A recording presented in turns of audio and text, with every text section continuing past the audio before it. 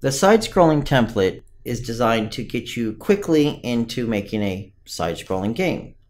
Something more like a Super Mario Brothers or an older game like that.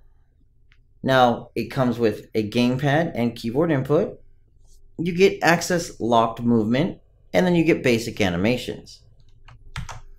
Let's go ahead and look at the template and how it runs. If we run it, we get our basic mannequin character, and I can move him left or right.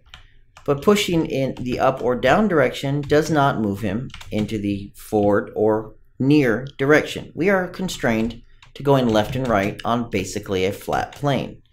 Up also simulates jump, and if you notice, you can navigate fairly well. It's a simple template. It's intended to get your character to do something left and right and to basically remove the depth dimension that you'd see in a traditional third person, and this is more of a 2D side-scroller, but without the 2D. This is a 3D side-scroller.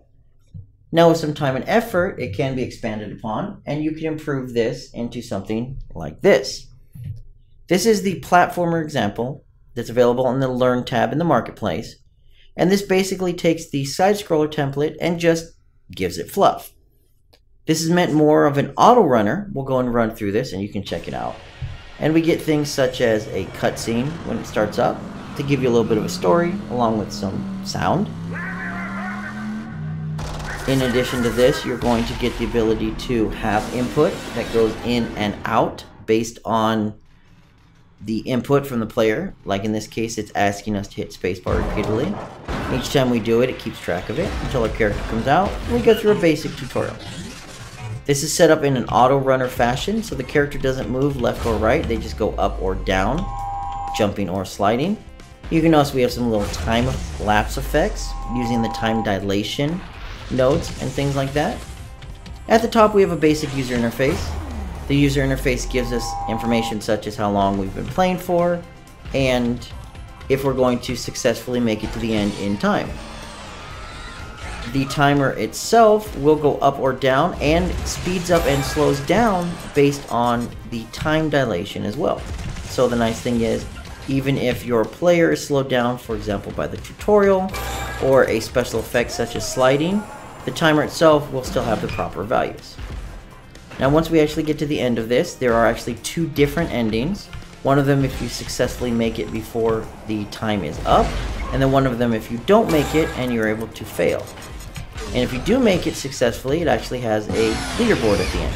You notice here we were unsuccessful, we were too slow, and we weren't added to the leaderboard.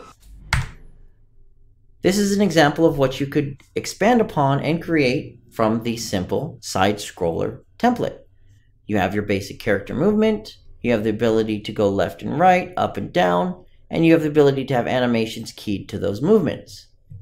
Based on that, you expand upon it. You give it, for example, some extra art. This is a multi-layered level. There we go, where we have multiple platforms up and down. Our character itself simply moves to the right automatically. So inside of our character, instead of allowing input from left or right, we just simply add right input every single frame.